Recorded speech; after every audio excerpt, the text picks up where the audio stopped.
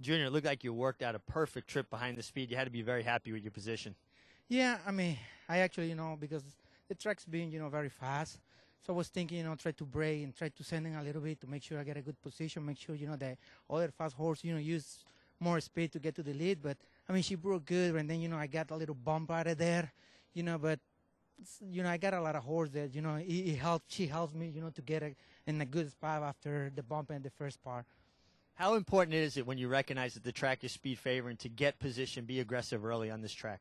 Yeah, I mean, it means pretty much like 90% of the race, you pretty much can, got all the race right there, and that's like, I mean, I've been, today I haven't been that lucky to ride like horses with speed, but, like, they're being closing for me, at least the couple one that I rode, but yeah, like I said, I was just trying to be closer, it didn't work out the first part, but I mean, she's a nice filly, Billy Ma, done such a great work with her, Riley too, and I mean, I'm just really happy to get it done.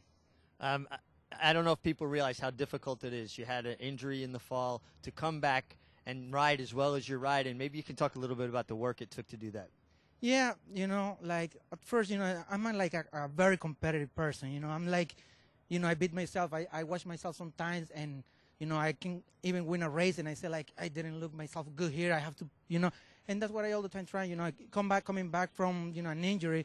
I know sometimes people like they're like not sure about it, and that's what it makes me like proven that that I'm right to ride races.